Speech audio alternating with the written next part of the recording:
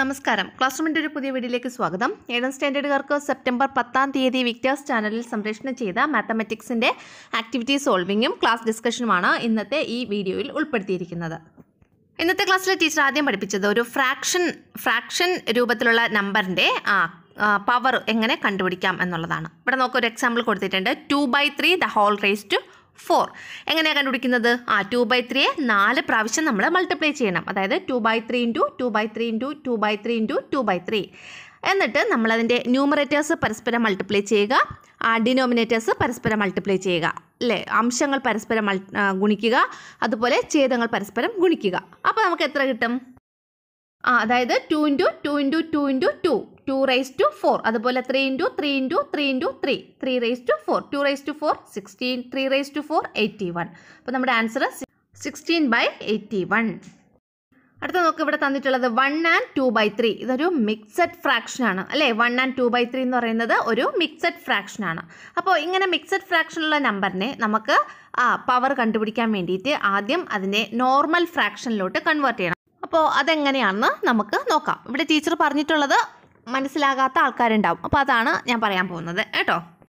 അപ്പോൾ mixed ഫ്രാക്ഷനെ normal ഫ്രാക്ഷനിലോട്ട് 2 രീതിയിൽ നമുക്ക് മാറ്റാം. ഒന്നാമത്തെ രീതി ടീച്ചർ പറഞ്ഞതാണ്. അതായത് ഇവിടെ നോക്ക്, 1 + 2/3 കണ്ടോ? അതിന് നമുക്ക് ആ 1നെ 3/3 എന്ന് എഴുതാം, അല്ലേ? 3നെ 3 കൊണ്ട് നമ്മൾ ഡിവൈഡ് ചെയ്താൽ 1 തന്നെ ആൻസർ കിട്ടുമല്ലോ. അപ്പോൾ 3/3 + 2/3. 2ൻ്റെ ഡിനോമിനേറ്റർ 3 ആയതുകൊണ്ടാണ് നമ്മൾ ഇപ്പുറത്തും 3/3 എന്ന് കൊടുത്തത്. അപ്പോൾ 3/3 + 2/3 എന്ന് എഴുതാം.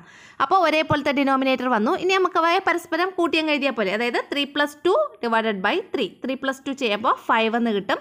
അപ്പോൾ 5/3 എന്ന് കിട്ടും. ഇത് ഒരു മെത്തേഡ്. രണ്ടാമത്തെ മെത്തേഡ് എന്ന് പറയുന്നത് 1 and 2/3 തന്നിട്ടുണ്ട്, അല്ലേ? അവിടെ എന്ത് ചെയ്യണമെന്ന് അറിയാമോ? അതായത് മിക്സഡ് ഫ്രാക്ഷനെ നോർമൽ ഫ്രാക്ഷനിലോട്ട് ആക്കാൻ വേണ്ടിയിട്ട് ഡിനോമിനേറ്റർ × 1, അതായത് 3 × 1 + 2 ചെയ്യണം. 3 ഡിനോമിനേറ്റർ, 1 അതിൻ്റെ സൈഡിലുള്ള ആ നമ്പർ, 2 മുകളിലുള്ള ന്യൂമറേറ്റർ. അപ്പോൾ 3 × 1 + 2 കണ്ടോ ചെയ്തേക്കുന്നത്? ഡിവൈഡഡ് ബൈ ആ 3 അതേപോലെ കൊടുക്കുക. നമ്മുടെ ഡിനോമിനേറ്റർ ഛേദം എന്താണോ അത് അതേപോലെ കൊടുക്കുക. അപ്പോൾ 3 × 1 + 2 ഇങ്ങനെ കൊടുക്കുക, ഡിവൈഡഡ് ബൈ 3. അപ്പോൾ 3 × 1 3 + 2 3 + 2 5. അപ്പോൾ 5/3 എന്ന് കിട്ടും. ഇങ്ങനെ 2 രീതിയിൽ ചെയ്യാം. നിങ്ങൾക്കിത് മനസ്സിലായെന്ന് വിചാരിക്കുന്നു. അപ്പോൾ നമുക്ക് ആ മിക്സഡ് ഫ്രാക്ഷനെ നോർമൽ ഫ്രാക്ഷനിലോട്ട് കൺവേർട്ട് ചെയ്തപ്പോൾ 5/3 എന്ന് കിട്ടി. ഇനി 5/3 the whole raised to 4 കണ്ടുപിടിച്ചാൽ മതി. അത് നമുക്കറിയാം ചെയ്യാൻ. 5 raised to 4 / 3 raised to 4. 5 raised to 4 എന്ന് 5നെ 4 ടൈംസ് മൾട്ടിപ്ലൈ ചെയ്യുക. 3 raised to 4 എന്ന് പറയുമ്പോൾ 3യെ 4 ടൈംസ് മൾട്ടിപ്ലൈ ചെയ്യുക. ചെയ്യുമ്പോൾ നമുക്ക് 625 എന്ന് കിട്ടും. ഡിവൈഡഡ് ബൈ 3 raised to 4 81 എന്നും കിട്ടും. അപ്പോൾ 625 / 81 എന്ന് കിട്ടി നമുക്ക് ആൻസർ. അപ്പോൾ നമുക്ക് ഈ കിട്ടിയ ആൻസറിനെ തിരിച്ച് മിക്സഡ് ഫ്രാക്ഷനിൽ തന്നെ ആൻസർ ആയിട്ട് എഴുതാൻ പറ്റും. അതെങ്ങനെയാണെന്ന് അറിയാമോ? ഇവിടെ നോക്ക്, ഇതാണ് മിക്സഡ് ഫ്രാക്ഷനിൽ വരുന്ന ആൻസർ എന്ന് പറയുന്നത്. അതായത് 625 / 81ൻ്റെ മിക്സഡ് ഫ്രാക്ഷൻ 7 and 58/81. ഇതെങ്ങനെ കിട്ടുന്നു നോക്കാം. 625നെ നമ്മൾ 81 കൊണ്ട് ഡിവൈഡ് ചെയ്യണം. അപ്പോൾ നമുക്ക് ആൻസർ ആയിട്ട് 7 എന്ന് കിട്ടും. 58 റിമൈൻഡറും കിട്ടും. അപ്പോൾ നമ്മൾ എങ്ങനെ എഴുതും? 7 ആൻഡ് റിമൈൻഡർ നമ്മൾ ന്യൂമറേറ്റർ ആയിട്ട് എഴുതണം. അപ്പോൾ 58/81 ഇങ്ങനെയാണ് 7 and 58/81 എന്ന് പറയുന്ന ആ മിക്സഡ് ഫ്രാക്ഷനിലുള്ള ആൻസർ നമുക്ക് കിട്ടിയത്. അടുത്ത നോക്ക്, നമ്മുടെ ടെക്സ്റ്റിലുള്ള കുറച്ച് പ്രോബ്ലംസ് ആണ് ഈ തന്നിട്ടുള്ളത്. അപ്പോൾ ഇവ ഓരോന്നും നമുക്ക് ചെയ്ത് നോക്കാം. ഒന്നാമത്തെ question 2/3 the whole raised to 5. അപ്പോൾ അതിൻ്റെ ആൻസറാണ് എഴുതിയിട്ടുള്ളത് 2/3 the whole raised to 5. അപ്പോൾ എങ്ങനെ എഴുതാം? 2 raised to 5 / 3 raised to 5. 2 raised to 5 എന്ന് പറയുമ്പോൾ 2നെ 5 ടൈംസ് മൾട്ടിപ്ലൈ ചെയ്യുക. അതാണ് എഴുതിയേക്കുന്നത്. 2 × 2 × 2 × അങ്ങനെ 5 ടൈംസ് എഴുതിയിട്ടുണ്ട്. അതുപോലെ 3 raised to 5 3 5 ടൈംസ് എഴുതിയിട്ടുണ്ട്. ഇതെല്ലാം കൂടെ മൾട്ടിപ്ലൈ ചെയ്യുമ്പോൾ നമുക്ക് 32 / 243 എന്ന് ആൻസർ കിട്ടും. അപ്പോൾ ഇതിൻ്റെ ആൻസർ 32 / 243. അടുത്ത രണ്ടാമത്തെ question 3/5 the whole raised to 4. അപ്പോൾ എങ്ങനെ എഴുതാം? 3 raised to 4 / 5 raised to 4. അപ്പോൾ 3 4 ടൈംസ് മൾട്ടിപ്ലൈ ചെയ്യുക, 5 4 ടൈംസ് മൾട്ടിപ്ലൈ ചെയ്യുക. എല്ലാം കൂടെ ചെയ്യുമ്പോൾ നമുക്ക് ആൻസർ 81 / 625 എന്ന് കിട്ടും. അടുത്ത question 1/2 the whole raised to 10. എങ്ങനെ ചെയ്യാം? 1/2 the whole raised to 10 equal 1 raised to 10 divided by 2 raised to 10. 1 10 times multiply ചെയ്യുക. 1 തന്നെ ആൻസർ കിട്ടും. Then 2 10 times multiply ചെയ്യുക. അപ്പോൾ നമുക്ക് കിട്ടുന്ന ആൻസർ 1024. അപ്പോൾ 1/1024 ആണ് അതിൻ്റെ ആൻസർ. അടുത്ത ക്വസ്റ്റ്യൻ നോക്കാം. ക്വസ്റ്റ്യൻ മിക്സഡ് ഫ്രാക്ഷനിലുള്ളൊരു നമ്പറാണ്. 2 and 1/2 the whole raised to 3. 2 and 1/2 the whole raised to 3. അപ്പോൾ ഈ മിക്സഡ് ഫ്രാക്ഷനിലുള്ള നമ്പറിനെ ആദ്യം നമ്മൾ നോർമൽ ഫ്രാക്ഷനിലോട്ട് കൺവേർട്ട് ചെയ്യണം അല്ലേ. അപ്പോൾ 2 and 1/2നെ നോർമൽ ഫ്രാക്ഷനിലോട്ട് ആക്കുമ്പോൾ എങ്ങനെ വരും? 2 into 2 plus 1 അല്ലേ. 2 into 2 plus 1. 2 into 2 4 plus 1 5. അപ്പോൾ 5/2 എന്ന് വരും. മനസ്സിലായല്ലോ? നേരത്തെ ഞാൻ പറഞ്ഞു തന്നായിരുന്നു ഇത് എങ്ങനെയാണെന്നുള്ളത്. ഇതൊരു രീതി, വേറൊരു രീതിയുണ്ട്. അപ്പോൾ നിങ്ങൾ നോക്കാം. അപ്പോൾ 5/2 ആണ് നോർമൽ ഫ്രാക്ഷനിൽ കിട്ടിയ നമ്പർ. അപ്പോൾ 5/2 the whole raised to 3. അപ്പോൾ 5 raised to 3 divided by 2 raised to 3. അപ്പോൾ 5 3 ടൈംസ് മൾട്ടിപ്ലൈ ചെയ്യുക, 2 3 ടൈംസ് മൾട്ടിപ്ലൈ ചെയ്യുക. അപ്പോൾ നമുക്ക് ആൻസർ 125 divided by 8 എന്ന് കിട്ടും. 125/8. ഇനി നമുക്കിതിനെ എന്താണ് വേണമെങ്കിൽ മിക്സഡ് ഫ്രാക്ഷനിലായിട്ടുള്ള ആൻസർ എഴുതാം. അപ്പോൾ വേണമെന്നുള്ളവർക്ക് അത് എഴുതാവുന്നതാണ്. 125നെ 8 കൊണ്ട് ഡിവൈഡ് ചെയ്തിട്ട് റിമൈൻഡറും അതിൻ്റെ ആൻസറും എല്ലാം കൂടി ചേർത്തങ്ങ് എഴുതിയാൽ മതി. കോഷ്യൻ്റ് കേട്ടോ. അപ്പോൾ നോക്ക്, ഇവിടെ 125നെ 8 കൊണ്ട് ഡിവൈഡ് ചെയ്ത് നമുക്ക് കിട്ടിയ മിക്സഡ് ഫ്രാക്ഷനുള്ള നമ്പറാണ് ഇവിടെ കൊടുത്തിട്ടുള്ളത്. 15 and 5/8.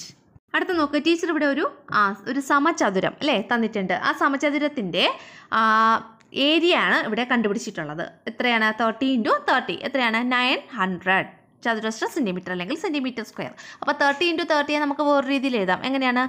30 സ്ക്വയർ അല്ലേ, 30 സ്ക്വയർ എന്ന് എഴുതാം. അപ്പോൾ അതിൻ്റെ ആൻസർ 900 സെൻറ്റിമീറ്റർ സ്ക്വയർ. അടുത്തതായിട്ട് ടീച്ചർ വേറൊരു സമചതുരം നമുക്ക് കാണിച്ചു തന്നിരുന്നു. അതിൻ്റെ ഒരു വശത്തിൻ്റെ അളവ് 4.5 സെൻറ്റിമീറ്റർ. അങ്ങനെയാണെങ്കിൽ അതിൻ്റെ പരപ്പളവ് അല്ലെങ്കിൽ ഏരിയ എങ്ങനെ കണ്ടുപിടിക്കും? 4.5 into 4.5. അതിന് നമുക്ക് 4.5 the whole square എന്ന് എഴുതാം അല്ലേ. ഈ 4.5നെ നമുക്ക് 45 divided by 10 എന്ന് എഴുതിക്കൂടെ? നമ്മൾ കഴിഞ്ഞ ക്ലാസ്സിൽ ഇത് പഠിച്ചതാണ് അല്ലേ.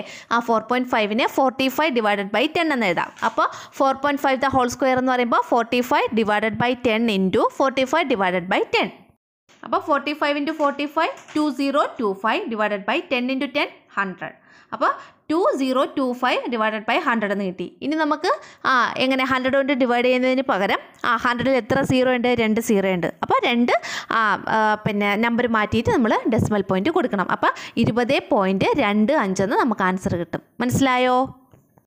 അടുത്തതായിട്ട് നമുക്ക് ഒരു ക്യൂബ് തന്നിട്ടുണ്ട്. ഈ ക്യൂബിൻ്റെ ഒരു സൈഡിൻ്റെ ലെങ്ത്തും തന്നിട്ടുണ്ട്. അങ്ങനെയാണെങ്കിൽ നമുക്ക് ഈ ക്യൂബിൻ്റെ വ്യാപ്തം അല്ലെങ്കിൽ വോളിയം കണ്ടുപിടിക്കണം. എങ്ങനെയാണ്? ക്യൂബിൻ്റെ വോളിയം കണ്ടുപിടിക്കാൻ വേണ്ടിയിട്ട് സൈഡ് എ ആണെങ്കിൽ എ ക്യൂബാണ് കണ്ടുപിടിക്കേണ്ടത് അല്ലേ. എ ക്യൂബ് എന്ന് വെച്ചാൽ A into A. അപ്പോൾ ഇവിടുത്തെ ഒരു സൈഡിൻ്റെ ലെങ്ത് എന്ന് പറയുന്നത് 10 സെൻറ്റിമീറ്റർ ആണ്. അപ്പോൾ വ്യാപ്തം അല്ലെങ്കിൽ വോളിയം ഈക്വൽ 10 into 10 into 10. അപ്പോൾ നമുക്ക് എത്ര കിട്ടും? 10 ക്യൂബ് എന്ന് കിട്ടും അല്ലേ. 10 ക്യൂബ് എത്രയാണ്? 1000 സെൻറ്റിമീറ്റർ ക്യൂബ് അല്ലെങ്കിൽ 1000 ഘന സെൻറ്റിമീറ്റർ. ടീച്ചറുടെ ക്ലാസ്സിൽ വേറൊരു ചെറിയൊരു ക്യൂബ് കാണിച്ചു. അതിൻ്റെ ഒരു സൈഡിൻ്റെ ലെങ്ത് എന്ന് പറയുന്നത് 2.7 സെൻറ്റിമീറ്റർ. അപ്പോൾ ഈ 2.7ൻ്റെ ക്യൂബ് കണ്ടുപിടിച്ചാൽ അതിൻ്റെ വ്യാപ്തമാവും അല്ലേ. അപ്പോൾ അതിൻ്റെ വ്യാപ്തം എങ്ങനെയാണ് കണ്ടുപിടിക്കുന്നത്? 2.7 the whole raised to 3. എങ്ങനെ കണ്ടുപിടിക്കാം? 2.7 into 2.7 into 2.7. ഇനി ഈ 2.7നെ നമുക്ക് എങ്ങനെ എഴുതാം? കഴിഞ്ഞ ക്ലാസ്സിൽ പഠിച്ചത് വെച്ചിട്ട് 27 divided by 10 എന്ന് എഴുതാം അല്ലേ. അപ്പോൾ 27 divided by 10 into 27 divided by 10 into 27 divided by 10 ചെയ്യുമ്പോൾ 27 into 27 into 27 ചെയ്യുമ്പോൾ നമുക്ക് 19,683 എന്ന് ആൻസർ കിട്ടും. നിങ്ങൾ ചെയ്ത് നോക്കണം കേട്ടോ. അടുത്ത 10 into 10 into 10 1000 എന്ന് കിട്ടും. അപ്പോൾ 19,683 divided by 1000 എന്ന് ആൻസർ കിട്ടി. ഇനി നമുക്കതിനെ ഡെസിമൽ പോയിന്റ്, എത്ര ഡെസിമൽ പോയിന്റ് കൊടുക്കണം? 1000ൽ എത്ര 0 ഉണ്ട്? 3 0 ഉണ്ട് അല്ലേ. അപ്പോൾ ആ നമ്പറിൽ 3 നമ്പർ മാറ്റി നമ്മൾ ഡെസിമൽ പോയിന്റ് കൊടുക്കണം. അപ്പോൾ എങ്ങനെ വരും? 19.683. ഇവിടെ നമുക്ക് ആൻസറിൽ ഡെസിമൽ പോയിന്റ് കഴിഞ്ഞിട്ട് എത്ര നമ്പേഴ്സ് വരുമെന്ന് മനസ്സിലാക്കാൻ ഒരു എളുപ്പ വഴിയുണ്ട്. എന്താണെന്നറിയാമോ? ഇവിടുത്തെ ക്വസ്റ്റ്യൻ നോക്ക് 2.7. ആ 2.7ലെ ഡെസിമൽ പോയിന്റ് കഴിഞ്ഞിട്ട് എത്ര നമ്പർ ഉണ്ട്? ഒരേ ഒരു നമ്പർ അല്ലേ. ഇനി അതിൻ്റെ പവർ എത്രയാണ്? 3. അപ്പോൾ 3 into 1 3. അപ്പോൾ നോക്ക്, അപ്പോൾ 3 നമ്പേഴ്സ് ഉണ്ടാവും ഡെസിമൽ പോയിന്റ് കഴിഞ്ഞിട്ട്. നമ്മുടെ ലാസ്റ്റ് ആൻസറിൽ ഡെസിമൽ പോയിന്റ് കഴിഞ്ഞിട്ട് 3 നമ്പേഴ്സ് അല്ലേ. ഇവിടെ നോക്ക്, നമ്മുടെ ലാസ്റ്റ് ആൻസർ 19.683. ഡെസിമൽ പോയിന്റ് കഴിഞ്ഞിട്ട് 683. 3 നമ്പേഴ്സ് അല്ലേ ഉള്ളത്. അപ്പോൾ അതേ മോഡലുള്ള മറ്റൊരു ക്വസ്റ്റ്യൻ ഇവിടെ തന്നിട്ടുണ്ട്. 0.25 the whole raised to 2. എങ്ങനെ എഴുതാം? 0.25 into 0.25. 0.25നെ നമുക്ക് എങ്ങനെ എഴുതാം? 25 divided by 100 into 25 divided by 100. അപ്പോൾ 25 മൾട്ടിപ്ലൈ ചെയ്യുമ്പോൾ 625 എന്ന് കിട്ടും. 625 divided by 100 into 100 10,000. അപ്പം എത്ര നമ്പർ മാറ്റിയാണ് നമ്മൾ ഡെസിമൽ പോയിന്റ് കൊടുക്കാനുള്ളത്? 10,000ൽ എത്ര 0 ഉണ്ട്? 4 0. അപ്പോൾ 4 നമ്പർ മാറ്റി നമ്മൾ ഡെസിമൽ പോയിന്റ് കൊടുക്കണം. അപ്പോൾ ഇവിടെ 625 3 നമ്പരേ ഉള്ളൂ. അപ്പോൾ അതിന് പകരം നമ്മളൊരു 0യും കൂടെ ആഡ് ചെയ്ത് കൊടുക്കുക. അപ്പം 0.0625 കണ്ടോ, ഇങ്ങനെയാണ് നമ്മൾ ആൻസർ എഴുതുന്നത്. അപ്പോൾ ഇവിടെ നമുക്ക് ആൻസറിൽ ഡെസിമൽ പോയിന്റ് കഴിഞ്ഞിട്ട് 4 നമ്പേഴ്സ് ഉണ്ട് അല്ലേ. അവിടെ ക്വസ്റ്റ്യൻ നോക്ക് 0.25. അപ്പോൾ അവിടെ ഡെസിമൽ പോയിന്റ് കഴിഞ്ഞിട്ട് 2 നമ്പർ 2ഉം 5ഉം ആണ് അല്ലേ. അപ്പോൾ 2 നമ്പർ പവർ എത്രയാണ് 2 അല്ലേ. അപ്പോൾ 2 × 2 4. ആൻസറിൽ 0.0625. ഡെസിമൽ പോയിന്റ് കഴിഞ്ഞിട്ട് 4 നമ്പർ ആണല്ലോ. അപ്പോൾ ഇത് മനസ്സിലാക്കാൻ വേണ്ടിയിട്ട് ഒരു ടേബിളാണ് അതാ ഇവിടെ കൊടുത്തിട്ടുള്ളത് കണ്ടോ. 0.3 ദ ഹോൾ റേസ് ടു 3. അവിടെ നോക്ക് ഡെസിമൽ പോയിന്റ് കഴിഞ്ഞിട്ട് ഒരേ ഒരു നമ്പറാണുള്ളത്. പിന്നെ പവർ എത്രയാണ് 3. അപ്പോൾ 3 × 1. ആൻസറിൽ എത്ര ഡെസിമൽ പോയിന്റ് ഉണ്ട്? ഡെസിമൽ പോയിന്റ് കഴിഞ്ഞിട്ട് എത്ര നമ്പർ ഉണ്ട്? 0.027. 3 നമ്പർ അല്ലേ. മനസ്സിലായോ? അതുപോലെ രണ്ടാമത്തെ ക്വസ്റ്റ്യൻ നോക്ക് 0.15. 0.15ൽ ഡെസിമൽ പോയിന്റ് കഴിഞ്ഞിട്ട് 2 നമ്പർ ഉണ്ട്. അവൻ്റെ പവർ എത്രയാണ് 2. അപ്പോൾ 2 × 2 4. അപ്പോൾ നമ്മൾ ആൻസറിൽ എത്ര ഡെസിമൽ പോയിന്റ് കഴിഞ്ഞിട്ട് എത്ര നമ്പേഴ്സ് വരും? 4 നമ്പേഴ്സ് അല്ലേ. അടുത്ത മൂന്നാമത്തെ question 2.7 the whole raise to 3. ഇവിടുത്തെ ക്വസ്റ്റ്യൻ 2.7. അതിൽ ഡെസിമൽ പോയിന്റ് കഴിഞ്ഞിട്ട് ഒരേ ഒരു നമ്പർ, പവർ എത്രയാണ് 3. അപ്പം 1 × 3. അപ്പോൾ 3 നമ്പേഴ്സ്. ആൻസറിൽ ഡെസിമൽ പോയിന്റ് കഴിഞ്ഞിട്ട് 3 നമ്പേഴ്സ് ആയിരിക്കും ഉള്ളത്. അപ്പോൾ 19.683. അവിടെ നോക്കാം ഡെസിമൽ പോയിന്റ് കഴിഞ്ഞിട്ട് 3 നമ്പർ ആണല്ലോ, 6ഉം 8ഉം 3ഉം. അടുത്ത question 1.2 the whole raise to 4. Decimal point കഴിഞ്ഞിട്ട് ഒരേ ഒരു നമ്പർ 1 അല്ലേ. 2 എന്ന് പറഞ്ഞാൽ ഒരൊറ്റ നമ്പറേ ഉള്ളൂ. അപ്പോൾ 1 × 4. 4 എന്ന് പറയുമ്പോൾ അതിൻ്റെ പവർ 4 ആണല്ലോ. അപ്പോൾ 1 × 4 4. അപ്പോൾ ഇവിടെ നോക്കാം ആൻസറിൽ 2.0736. അതായത് ഡെസിമൽ പോയിന്റ് കഴിഞ്ഞിട്ട് 4 നമ്പേഴ്സാണ് ഇവിടെ കൊടുത്തിട്ടുള്ളത്. അടുത്ത last question 0.005 the whole raise to 2. അവിടെ ഡെസിമൽ പോയിന്റ് കഴിഞ്ഞിട്ട് 005. 3 നമ്പേഴ്സ് ഉണ്ട് അല്ലേ. അപ്പോൾ 3 × പവർ 2. അപ്പോൾ 3 × 2 6. അപ്പോൾ നമ്മുടെ ലാസ്റ്റ് ആൻസറിൽ 6 ഡെസിമൽ പോയിന്റ് കഴിഞ്ഞിട്ട് 6 നമ്പേഴ്സ് വേണം. അവിടെ നോക്കാം ആൻസർ, ലാസ്റ്റ് ആൻസർ എത്രയാണ്? 6 നമ്പേഴ്സ് ഉണ്ടോ അതിൽ? 0.000025 അല്ലേ. അപ്പോൾ 6 നമ്പേഴ്സ് ഇവിടെ കൊടുത്തിട്ടുണ്ട്. മനസ്സിലായോ ഈ പറഞ്ഞത്? അടുത്ത നോക്ക് 0.3 ദ ഹോൾ റേസ് ടു 3. 0.3 × 3 × 3. അപ്പോൾ എത്രയാണ്? 27 എന്ന ആൻസർ വരും അല്ലേ. അപ്പോൾ ഇവിടെ നമുക്ക് 0.3ൽ ഡെസിമൽ പോയിന്റ് കഴിഞ്ഞിട്ട് ഒരു നമ്പരേ ഉള്ളൂ. പിന്നെ പവർ 3 ആണ്. അപ്പോൾ 1 × 3 3. അപ്പം നമ്മുടെ ആൻസറിൽ ഡെസിമൽ പോയിന്റ് കഴിഞ്ഞിട്ട് 3 നമ്പേഴ്സ് വരും അല്ലേ. അപ്പോൾ അതാണ് ഇവിടെ എഴുതിയിട്ടുള്ളത് 0.027. അടുത്ത ഒരു question 0.03 the whole raise to 3. ഇവിടെയാണെങ്കിൽ ഡെസിമൽ പോയിന്റ് കഴിഞ്ഞിട്ട് 2 നമ്പർ, പവർ 3. അപ്പോൾ 2 × 3 6. അപ്പോൾ നമ്മുടെ ലാസ്റ്റ് ആൻസറിൽ ഡെസിമൽ പോയിന്റ് കഴിഞ്ഞിട്ട് 6 നമ്പേഴ്സ് വരും. അടുത്ത വേറൊരു question 0.003 the whole raise to 3. ഇവിടെ ഡെസിമൽ പോയിന്റ് കഴിഞ്ഞിട്ട് 3 നമ്പേഴ്സ് ഉണ്ട്. പവർ എന്ന് പറയുന്നത് 3 ആണ്. അപ്പോൾ 3 × 3 9 ആണ്. അപ്പോൾ ഡെസിമൽ പോയിന്റ് കഴിഞ്ഞിട്ട് 9 നമ്പേഴ്സാണ് ആൻസറിൽ കാണപ്പെടുന്നത്. അതുപോലെ ബാക്കിയുള്ള ക്വസ്റ്റ്യൻസും ദാ ഇവിടെ കൊടുത്തിട്ടുണ്ട് കേട്ടോ. അപ്പോൾ ഇത് നിങ്ങൾക്ക് മനസ്സിലാക്കാവുന്നതേ ഉള്ളൂ, വീണ്ടും എക്സ്പ്ലെയിൻ ചെയ്യുന്നില്ല. അടുത്ത നമ്മുടെ ടെക്സ്റ്റിൽ തന്നിട്ടുള്ള ക്വസ്റ്റ്യൻസ് ആണ്. 0.3 ദ ഹോൾ റേസ് ടു 3ൽ എത്ര ദശാംശ സ്ഥാനം ഉണ്ടാകും? എത്രയായിരിക്കും? അവിടെ നോക്ക് 0.3 അല്ലേ. അപ്പോൾ അവിടെ ഡെസിമൽ പോയിന്റ് കഴിഞ്ഞിട്ട് ഒരേ ഒരു നമ്പറാണുള്ളത്. പവർ എത്രയാണ് അതിൻ്റെ? പവർ 3 ആണ് അല്ലേ. അപ്പോൾ 3 × 1. അപ്പോൾ ആൻസറിൽ എത്ര ദശാംശ സ്ഥാനം ഉണ്ടാകും? 3 ദശാംശ സ്ഥാനം ഉണ്ടാകും. അപ്പോൾ അതിൻ്റെ ആൻസർ 3. അടുത്ത ക്വസ്റ്റ്യൻ 12 റേസ് ടു 3 = 1728 ആണ്. ഇതിൽ നിന്ന് 1.2 the whole raise to 3, 0.12 the whole raise to 3 എന്നിവ കണ്ടുപിടിക്കാമോ? കണ്ടുപിടിക്കാം. എങ്ങനെ ആൻസർ വരും? ഇംഗ്ലീഷ് മീഡിയംകാരുടെ രണ്ടാമത്തെ question 12 raise to 3 = 1728. Can you find out 1.2 the whole raise to 3 and 0.12 the whole raise to 3? 1.2 the whole raise to 3 ചെയ്യുമ്പോൾ 1728 ആണ് 12 റേസ് ടു 3 എന്ന് നമുക്ക് തന്നിട്ടുണ്ട് ഓൾറെഡി. അപ്പം 1.2ൽ ഡെസിമൽ പോയിന്റ് കഴിഞ്ഞിട്ട് ഒരേ ഒരു നമ്പരേ ഉള്ളൂ. പിന്നെ പവർ 3 ആണ്. അപ്പോൾ 1 × 3 3. അപ്പം നമ്മുടെ ആൻസറിൽ ഡെസിമൽ പോയിന്റ് കഴിഞ്ഞിട്ട് 3 നമ്പേഴ്സ് വരും. അപ്പോൾ 1.728. മനസ്സിലായോ? അടുത്തത് 0.12 ദ ഹോൾ റേസ് ടു 3. ക്വസ്റ്റ്യനിൽ ഡെസിമൽ പോയിന്റ് കഴിഞ്ഞിട്ട് 2 നമ്പർ ഉണ്ട് അല്ലേ. 1ഉം 2ഉം ഉണ്ട്. പിന്നെ നമ്മുടെ പവർ 3 ആണ്. അപ്പോൾ 3 × 2 എത്രയാണ്? 6. അപ്പോൾ ഡെസിമൽ പോയിന്റ് കഴിഞ്ഞിട്ട് ആൻസറിൽ ഡെസിമൽ പോയിന്റ് കഴിഞ്ഞിട്ട് 6 നമ്പേഴ്സ് വരണം അല്ലേ. ഇവിടെ 1728 4 നമ്പരേ ഉള്ളൂ. അപ്പോൾ ബാക്കി 0 ആഡ് ചെയ്ത് കൊടുക്കുക. അപ്പോൾ 0.001728. അടുത്ത English മീഡിയംകാരുടെ question can you compute 0.3 the whole raise to 3 in your head? 0.3 3 the whole raised to 3 എത്ര വരും answer? What is 3 raised to 3? പിന്നെ അതിൻ്റെ കൂടെ മറ്റൊരു ക്വസ്റ്റ്യൻ 3 raised to 3 എന്താണെന്നുള്ളത്. അപ്പോൾ നോക്ക് 0.3 the whole raised to 3 answer 0.027. അതായത് ഡെസിമൽ പോയിന്റ് കഴിഞ്ഞിട്ട് എത്ര നമ്പറുണ്ട്? 3 നമ്പറുണ്ട് അല്ലേ? ക്വസ്റ്റ്യനിൽ ഡെസിമൽ പോയിന്റ് കഴിഞ്ഞിട്ട് 0.3 ഡെസിമൽ പോയിന്റ് കഴിഞ്ഞിട്ട് ഒരേ ഒരു നമ്പർ, പവർ 3. അപ്പോൾ 3 × 1 എത്ര? 3. അപ്പോൾ ഇവിടെ ആൻസറിൽ ഡെസിമൽ പോയിന്റ് കഴിഞ്ഞിട്ട് 3 നമ്പേഴ്സും ഉണ്ട്. 0.027 3 നമ്പർ. അടുത്തത് 3 raised to 3 കണ്ടുപിടിക്കാൻ പറഞ്ഞിട്ടുണ്ടായിരുന്നു. അപ്പോൾ 3 × 3 × 3 എത്രയാണ്? 27. അടുത്ത മലയാളം മീഡിയംകാരുടെ നെക്സ്റ്റ് ക്വസ്റ്റ്യൻ, ആദ്യത്തെ രണ്ടെണ്ണം നമ്മൾ ചെയ്തു. അടുത്ത മൂന്നാമത്തെ ക്വസ്റ്റ്യൻ ഇതുപോലെ ചുവടെ കൊടുത്തിരിക്കുന്ന കൃതികൾ കണ്ടുപിടിക്കൂ. ഒന്നാമത്തെ question 1.6 the whole raised to 3. അറിയാലോ ചെയ്യാൻ. 1.6 the whole raised to 3. അവിടെ 16 raised to 3 4096 ആണ്. അത് നമ്മൾ കണ്ടുപിടിച്ചു. 16 × 16 × 16. അങ്ങനെയാണെങ്കിൽ 1.6 the whole raised to 3 എന്ന് പറയുമ്പോൾ ക്വസ്റ്റ്യനിൽ ഡെസിമൽ പോയിന്റ് കഴിഞ്ഞിട്ട് ഒരേ ഒരു നമ്പർ 1.6 6 എന്ന് പറഞ്ഞ ഒരൊറ്റ നമ്പറേ ഉള്ളൂ. അപ്പോൾ 1 പവർ എത്രയാണ്? 3. അപ്പോൾ 3 × 1 3. അപ്പം ആൻസറിൽ ഡെസിമൽ പോയിന്റ് കഴിഞ്ഞിട്ട് 3 നമ്പേഴ്സ്, അതാണ് 4.096. രണ്ടാമത്തെ question 0.02 the whole raised to 5.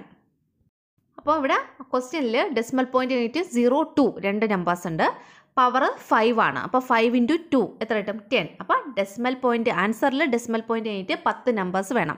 2 raised to 5ൻ്റെ answer 32 ആണ്. 2 × 2 അല്ലേ 2 5 ടൈംസ് നമ്മൾ മൾട്ടിപ്ലൈ ചെയ്യുമ്പോൾ 32 എന്ന് കിട്ടും. അപ്പോൾ എന്നിട്ട് നമ്മൾ എന്താണ് 10 ഡെസിമൽ പോയിന്റ് കഴിഞ്ഞിട്ട് 10 നമ്പേഴ്സ് കൊടുക്കണം അല്ലേ? അപ്പോൾ ബാക്കിയുള്ള അഡീഷണൽ നമ്പേഴ്സ് സീറോസ് ആയിട്ട് കൊടുക്കുക. അടുത്ത question 0.1 the whole raised to 6. 0.1ൽ decimal point കഴിഞ്ഞിട്ട് ഒരേ ഒരു നമ്പർ, നമ്മുടെ പവർ 6. അപ്പോൾ 6 × 1 6. അപ്പോൾ ഡെസിമൽ പോയിന്റ് കഴിഞ്ഞിട്ട് ആൻസറിൽ 6 നമ്പേഴ്സ് വരും. അപ്പോൾ 1 raised to 6 1 തന്നെയാണ്. അപ്പം നമുക്ക് 0.000001 എന്ന് കിട്ടും. അടുത്തൊരു ക്വസ്റ്റ്യൻ 16 raised to 3 4096 ആണ്. ഇതുപയോഗിച്ച് ചുവടെയുള്ള കൃതികൾ കണ്ടുപിടിക്കുക. ഒന്നാമത്തത് 1.6 the whole raised to 3, അടുത്തത് 0.16 the whole raised to 3, അടുത്തത് 0.016 the whole raised to 3. Answers 1.6 the whole raised to 3ൻ്റെ answer 4.096. പറയണ്ടല്ലോ എങ്ങനെയാണ് കിട്ടിയെന്നുള്ളത്. അടുത്തത് 0.16 the whole raised to 3 0.004096. അടുത്തത് 0.016 the whole raised to 3യുടെ answer 0.50 പിന്നെ ഒരു 4096. Okay. Next compute the powers given below. 1.1 the whole raised to 3 എങ്ങനെ കണ്ടുപിടിക്കാം? 1.1 the whole raised to 3. അപ്പോൾ 11 raised to 3 എത്രയാണ്? 1331 അല്ലേ? അപ്പോൾ ഇവിടെ 0.1 whole raised to 3 എന്ന് പറയുമ്പോൾ 1.331. അടുത്ത question 0.02 the whole raised to 5. അപ്പോൾ ഇതിൻ്റെ ആൻസർ ഇതേപോലെ വരും. അടുത്ത question 0.1 the whole raised to 6. അപ്പോൾ ആൻസർ ഇതാണ്. ലാസ്റ്റ് തന്നിട്ടുണ്ടായിരുന്ന ആക്ടിവിറ്റി ഈ ഒരു ടേബിൾ ഫില്ല് ചെയ്യാനായിരുന്നു. അപ്പോൾ 1/2 അതിൻ്റെ അടുത്ത കോളത്തിൽ 1/2 + 1/4, അടുത്ത കോളത്തിൽ 1/2 + 1/4 + 1/8. അപ്പോൾ അതിൻ്റെ അടുത്ത കോളത്തിൽ 1/2 + 1/4 + 1/16 എന്ന് വരും അല്ലേ? അതിൻ്റെ അടുത്ത കോളത്തിൽ 1/2 + 1/4 + 1/8 + 1/16 + 1/32. അതുപോലെ അടുത്ത കോളത്തിൽ നോക്കാം 1 - 1/2. അപ്പോൾ അടുത്തത് 1 - 1/4, അടുത്തത് 1 - 1/8, അടുത്തത് 1 - 1/16, അടുത്തത് 1 - 1/32. അടുത്തത് ഈ രണ്ട് കോളത്തിൽ എഴുതിയേക്കുന്നത് ഈക്വൽ സൈനിട്ട് എഴുതിയിട്ടുണ്ട്. അതിൽ പിന്നെ 4, 8, 16 ഇതെല്ലാം 2ൻ്റെ പവറായിട്ടാണ് എഴുതിയേക്കുന്നത്. അപ്പോൾ ലാസ്റ്റ് രണ്ട് കോളത്തിൽ എഴുതേണ്ടതാണ് ഇവിടെ എഴുതിയിട്ടുള്ളത് കേട്ടോ. ഓക്കെ. അപ്പോൾ ഇത്രയുമാണ് ഇന്നത്തെ മാത്തമാറ്റിക്സിൻ്റെ ക്ലാസ്സിൽ ഉണ്ടായിരുന്നത്.